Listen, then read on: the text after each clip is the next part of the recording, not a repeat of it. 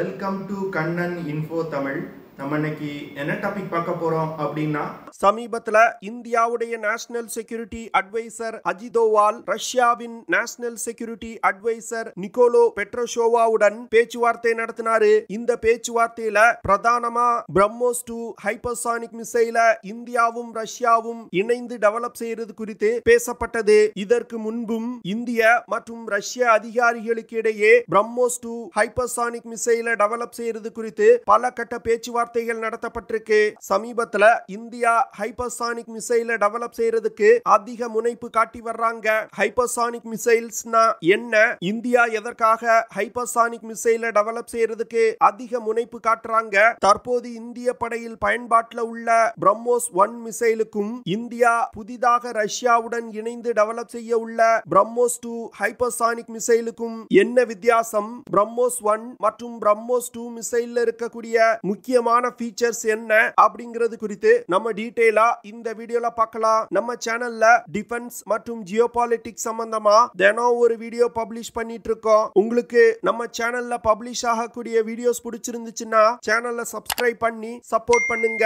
சமீபத்துல நடந்து வரும் உக்ரைன் ரஷ்யா போர்ல ரஷ்யா உக்ரைனுடைய ஒரு அண்டர் கிரவுண்ட் ஆயுத கிடங்கின் மீது ஹைப்பர்சானிக் மிசைல்களை பிரயோகப்படுத்தி தாக்குதல் நடத்தினாங்க.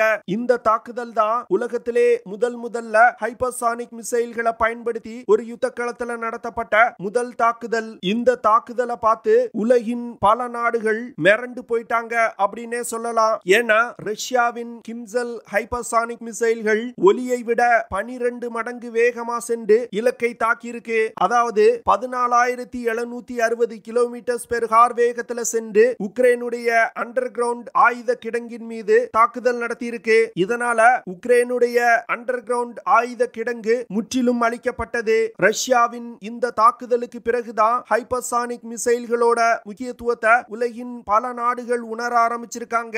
ஹைப்பர்சானிக் மிசைல்ஸ் அப்படிங்கிறது ஒலியை விட 5 முதல் 25 மடங்கு வேகத்துல சென்று தாக்கக்கூடிய மிசைல்களை ஹைப்பர்சானிக் மிசைல்ஸ் அப்படின்னு சொல்லுவாங்க. உலகத்திலே வெற்றிகரமா ஹைப்பர்சானிக் மிசைல்களை டெவலப் செய்து தங்களுடைய படையில் இணைச்சிருக்க நாடுகள்னா அது ரஷ்யா மற்றும் சீனா தான். இதுல ரஷ்யா ஹைப்பர்சானிக் மிசைல்களை தன்னுடைய முப்படைகள்லையும் இணைச்சிருக்காங்க. சீனா DF-17 அப்படிங்கிற ஒரு ஹைப்பர்சானிக் கிளைட் வெஹிக்கிளை வெற்றிகரமா டெவலப் செஞ்சிருக்காங்க. இந்த DF-17 ஹைப்பர்சானிக் கிளைட் வெஹிக்கிள் ஒரு மீடியம் ரேஞ்ச் பாலிஸ்டிக் மிசைல்ல பொருத்தப்பட்டு லான்ச் செய்யப்படும். ஒரு குறிப்பிட்ட உயரத்தை மீடியம் ரேஞ்ச் பாலிஸ்டிக் மிசைல் எட்டியதும் அந்த மிசைல்ல இருந்து ஹைப்பர்சானிக் கிளைட் வெஹிக்கிள் பிரிந்து இலக்கை நோக்கி பயணித்து சென்று தாக்குதல் நடத்தும். அமெரிக்கா கூட இன்னும் ஒரு ஹைப்பர்சானிக் மிசைல வெற்றிகரமா டெவலப் செய்து தங்களுடைய படையில் இணைக்கல. அமெரிக்காவை பொறுத்தமட்டில் இது ஒரு மிகப்பெரிய கௌரவ குறைச்சலா நினைக்கிறாங்க.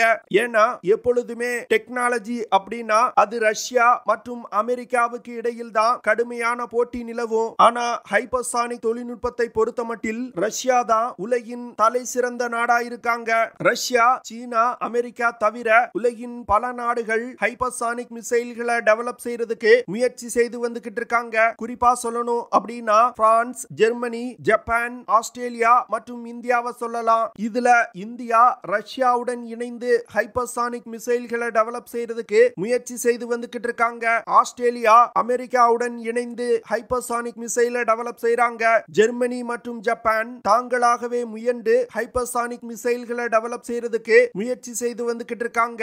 ஹைப்பர்சானிக் மிசைல்கள் ஒலியை விட 5 மடங்கிற்கும் அதிகமான வேகத்துல செல்லும் பொழுது அந்த மிசைலை சுற்றி ஒரு பிளாஸ்மா கிளவுட் ஃபார்ம் ஆகும். இந்த பிளாஸ்மா கிளவுட் ரடார்களுடைய வேவ்ஸை அப்சர்வ் பண்ணிரும். இதனால எந்த ஒரு ரடார் சிஸ்டத்தினாலையும் ஹைப்பர்சானிக் மிசைல்களை கண்டுபிடிக்க முடியாது. இதன் காரணமா ஹைப்பர்சானிக் மிசைல்களை எந்த ஒரு ஏர் டிஃபென்ஸ் சிஸ்டத்தாலும் தாக்கி அழிக்க முடியாது. இந்தியா ரஷ்யாவுடன் இணைந்து பிரம்மோஸ் 2 ஹைப்பர்சானிக் மிசைல்களை டெவலப் செய்ய முயலும் அதே நேரத்தில் இந்தியாவின் DRDO நிறுவனமும் சொந்தமாக ஹைப்பர்சானிக் மிசைல்களை டெவலப் செய்யறதுக்கு முயற்சி செய்து வந்துகிட்டு இருக்காங்க. ஹைப்பர்சானிக் மிசைல்களை டெவலப் செய்யறதுல இந்தியா ஒரு குறிப்பிடத்தக்க வெற்றியையும் அடைஞ்சிருக்காங்க. குறிப்பா சொல்லணும் அப்படின்னா இந்தியா வெற்றிகரமா HSTDV அப்படின்னு சொல்லக்கூடிய ஹைப்பர்சானிக் டெக்னிக்கல் டெமான்ஸ்ட்ரேட்டர் வெஹிக்கிள சோதனை பண்ணியிருக்காங்க.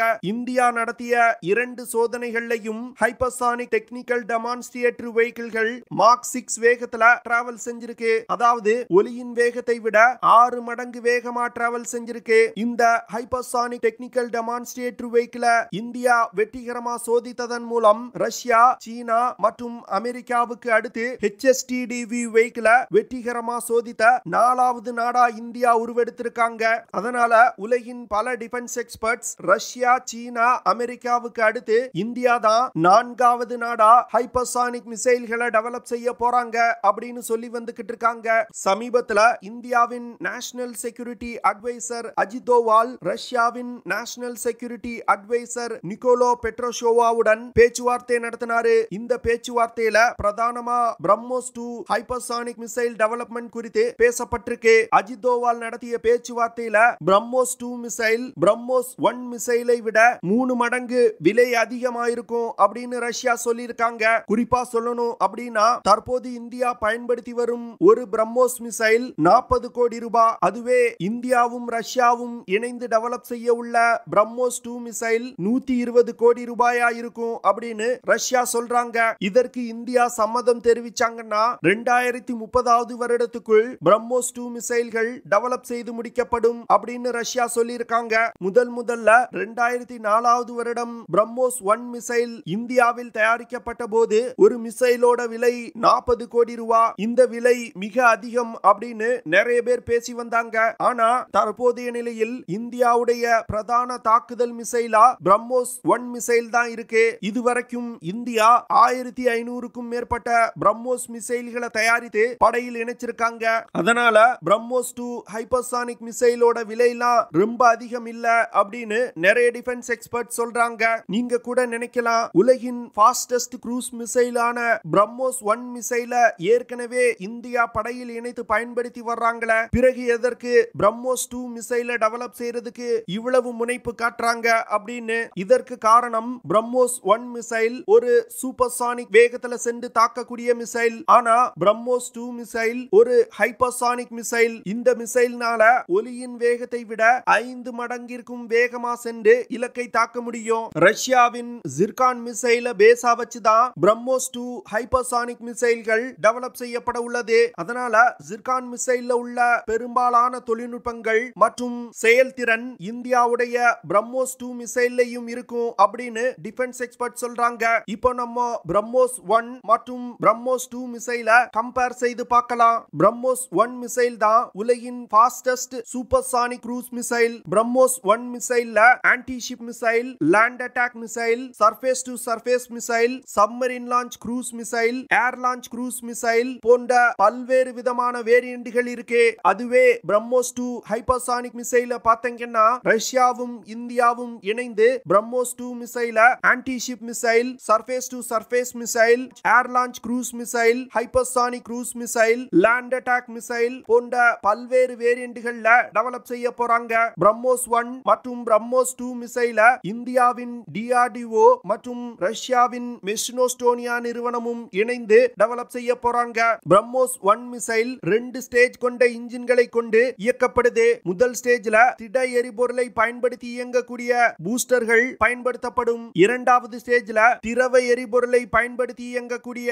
ராம்ஜெட் இன்ஜின்கள் பயன்படுத்தப்படுது. அதுவே BrahMos 2 hypersonic மிசைல்களை இயக்குறதுக்கு scramjet engine பயன்படுத்தப்படுது. Scramjet இன்ஜின்கள் பிரத்யேகமா hypersonic மிசைல்களுக்காகவே உருவாக்கப்பட்ட ஒரு இன்ஜின். இந்த ஸ்கிராம்ஜெட் இன்ஜின்ல திரவ எரிபொருள் பயன்படுத்தப்படுது. அடுத்து 2 மிசைல்களோட வேகத்தை பார்க்கலாம். பிரம்மோஸ் 1 மிசைல்னால மாக் 3.5 அப்படிங்கிற வேகத்துல பறந்து சென்று இலக்கை தாக்க முடியும். அதாவது ஒலியின் வேகத்தை விட 3.5 மடங்கு வேகமா சென்று இலக்கை தாக்கும். அதுவே பிரம்மோஸ் 2 ஹைப்பர்சானிக் மிசைல்னால மாக் 8 அப்படிங்கிற வேகத்துல பறந்து சென்று இலக்கை தாக்க முடியும். அதாவது 9800 கிலோமீட்டர் பெர் ஹார் வேகத்துல பறந்து சென்று இலக்கை தாக்க முடியும். பிரம்மோஸ் 1 மிசைல்கள்னால அதிகபட்சமா 15 கிலோமீட்டர் உயரத்துல பறந்து சென்று இலக்கை தாக்க முடியும். அதுவே பிரம்மோஸ் 2 மிசைல்களை பார்த்தீங்கன்னா 28 கிலோமீட்டர் உயரத்துல பறந்து சென்று இலக்கை தாக்க முடியும். வேகம் மற்றும் பறக்கும் உயரத்தை வச்சு பார்த்தீங்கன்னா பிரம்மோஸ் 2 ஹைப்பர்சானிக் மிசைல் தான் பிரம்மோஸ் 1 மிசைலை விட சிறந்ததா இருக்கு. அடுத்து 2 மிசைல்களோட தாக்குதல் தூரத்தை பார்க்கலாம். பிரம்மோஸ் 1 மிசைல்னால குறைந்தபட்சமா 290 இருந்து அதிகபட்சமா 800 கிலோமீட்டர் தூரத்துல உள்ள இலக்குகளை தாக்க முடியும். பிரம்மோஸ் 1 மிசைலோட தாக்குதல் தூரத்தை அதிகரிப்பதற்கு தொடர்ந்து முயற்சிகள் நடந்து வருது. அடுத்து பிரம்மோஸ் 2 மிசைல்னால குறைந்தபட்சமா 1000 கிலோமீட்டர்ல இருந்து அதிகபட்சமா 1500 கிலோமீட்டர் தூரத்துல உள்ள இலக்குகளை தாக்க முடியும். தாக்குதல் தூரத்திலையும் பிரம்மோஸ் 2 மிசைல் தான் சிறந்ததா இருக்கு. பிரம்மோஸ் 1 மிசைல்னால 200 முதல் 300 கிலோகிராம் எடை கொண்ட வெடிபொருட்களை சுமந்து சென்று தாக்குதல் நடத்த முடியும். தற்போதைய நிலையில் பிரம்மோஸ் 1 மிசைல்கள்ல சாதாரண கன்வென்ஷனல் வார்ஹெட்டுகள் மட்டுமே பயன்படுத்தப்பட்டு வருது. சில டிஃபென்ஸ் எக்ஸ்பர்ட்ஸ் என்ன சொல்றாங்கன்னா பிரம்மோஸ் 1 மிசைல்களை பயன்படுத்தி நியூக்ளியர் வார்ஹெட்டுகளையும் எடுத்து சென்று தாக்குதல் நடத்த முடியும். இந்தியா வேணுமென்றே அந்த விஷயத்தை மறைக்கிறாங்க அப்படின்னு சொல்றாங்க. அடுத்து பிரம்மோஸ் 2 மிசைல்கள்னால 300 முதல் 400 கிலோகிராம் எடை கொண்ட வெடிபொருட்களை சுமந்து சென்று தாக்குதல் நடத்த முடியும். பிரம்மோஸ் 2 மிசைல்னால சாதாரண கன்வென்ஷனல் வார்ஹெட்டுகள் மற்றும் அணு ஆயுதங்களை ஏந்தி சென்று தாக்குதல் நடத்தும் வகையில வடிவமைக்கப்பட உள்ளது. தற்போதைய நிலையில் பிரம்மோஸ் 1 மிசைல்கள் இந்தியாவுடைய முப்படைகளையும் இணைத்து பயன்படுத்தப்பட்டு வருது. பிரம்மோஸ் 2 மிசைல்களை பொறுத்தமட்டில் வரும் காலத்துல இந்தியாவின் முப்படைகள்ல பெரும் அளவுல பயன்படுத்த இந்தியா திட்டமிட்டு இருக்காங்க. அடுத்து 2 மிசைல்களோட விலையை பத்தி பார்க்கலாம். தற்போதைய நிலையில் ஒரு பிரம்மோஸ் 1 மிசைலோட விலை 40 கோடி ரூபாய். பிரம்மோஸ் 2 மிசைலை பொறுத்தமட்டில் தற்போதைய நிலையில் ரஷ்யா சொல்லி இருக்கிறது ஒரு மிசைலோட விலை 120 கோடி ரூபாய். ஆனா இந்த 120 கோடி அப்படிங்கறத உறுதியா சொல்ல முடியாது. பிரம்மோஸ் 2 மிசைல் டெவலப் செய்யப்பட்டு படையில் இணைக்கப்படும் பொழுதுதான் பிரம்மோஸ் 2 ஹைப்பர்சானிக் மிசைலோட உண்மையான விலை என்ன அப்படிங்கிறது தெரிய வரும். அடுத்து BrahMos 1 மிசைல போர்க்கப்பல்கள், land base transport erector லான்ச்சர்கள், submarine, fighter jet விமானம் போன்ற பிளாட்ஃபார்ம்ஸ்ல இருந்து லான்ச் செய்ய முடியும். பிரம்மோஸ் 2 மிசைலையும் போர்க்கப்பல்கள், சப்மரின், போர் விமானம், லேண்ட் பேஸ், மொபைல் எரக்டர் லான்ச்சர்கள் போன்ற பிளாட்ஃபார்ம்ஸ்ல இருந்து லான்ச் செய்யும் வகையில வடிவமைக்கப்பட உள்ளது. பிரம்மோஸ் 1 மற்றும் பிரம்மோஸ் 2 மிசைல கம்பேர் செய்து பார்க்கும் பொழுது பிரம்மோஸ் 2 மிசைலோட செயல்திறன் தான் மிக அதிகமா இருக்கு. ஆனா விலையை பொறுத்தமட்டில் பிரம்மோஸ் 2 மிசைல் பிரம்மோஸ் 1 மிசைலை விட 3 மடங்கு அதிகமா இருக்கு. முதல்ல பிரம்மோஸ் 1 மிசைல் இந்திய படையில் இணைக்கப்படும் பொழுதும் இதே போன்றுதான் விலை அதிகமா இருந்துச்சு. காலப்போக்கில் பிரம்மோஸ் 1 மிசைல்ல இருக்கக்கூடிய பாகங்களை இந்தியா உள்நாட்டிலே தயாரித்து பயன்படுத்த ஆரம்பிச்சதும் பிரம்மோஸ் 1 மிசைலோட விலை குறைய ஆரம்பிச்சது. அதே போன்று பிரம்மோஸ் 2 ஹைப்பர்சானிக் மிசைலோட பாகங்களையும் இந்தியாவில் தயாரித்து பயன்படுத்த ஆரம்பிச்சோம்னா பிரம்மோஸ் 2 மிசைலோட விலையையும் குறைக்கலாம். ஓகே ஃப்ரெண்ட்ஸ், நம்ம வீடியோவோட நிறைவு பகுதிக்கு வந்துட்டோம். இந்த வீடியோவில் நான் ஷேர் பண்ண விஷயங்கள் உங்களுக்கு பிடிச்சிருக்கும்னு நினைக்கிறேன். அப்படி பிடிச்சிருந்துச்சுன்னா ஷேர் பண்ணுங்க, லைக் பண்ணுங்க, கமெண்ட் பண்ணுங்க. மறக்காம நம்ம சேனலுக்கு சப்ஸ்கிரைப் பண்ணுங்க. See you in the next video. Jai Hind.